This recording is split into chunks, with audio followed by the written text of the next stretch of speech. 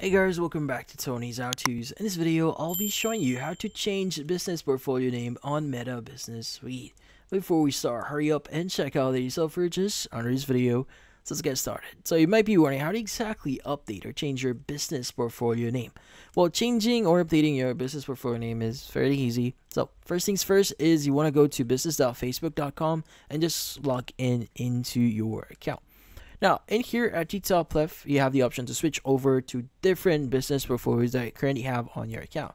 So what you need to do is you just need to click on the the gear icon that you'll be seeing at the the right side of that specific business portfolio. Like for example, this one, let's go and click on the gear icon.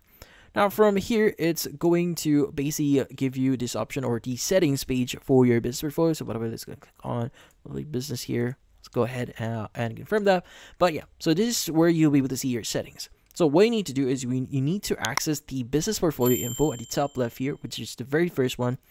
And from here, you should see your business portfolio information. So what we need to do is you want to go to the very top here. You have the name itself, the portfolio ID, the primary page here. But at the rightmost side here, you have your edit button. Let's go and click on it.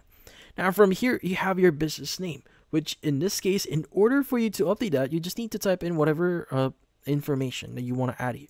Like for example, maybe I want to say second or whatever name you want to use for this one.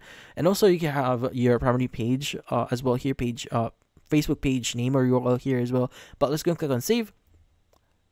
And that should update our business portfolio name here, as you can see right now. Now, once you actually visit again, the top left here, it should update itself, but you need to maybe reload your page here in order for the changes to reflect. Let's go ahead and see.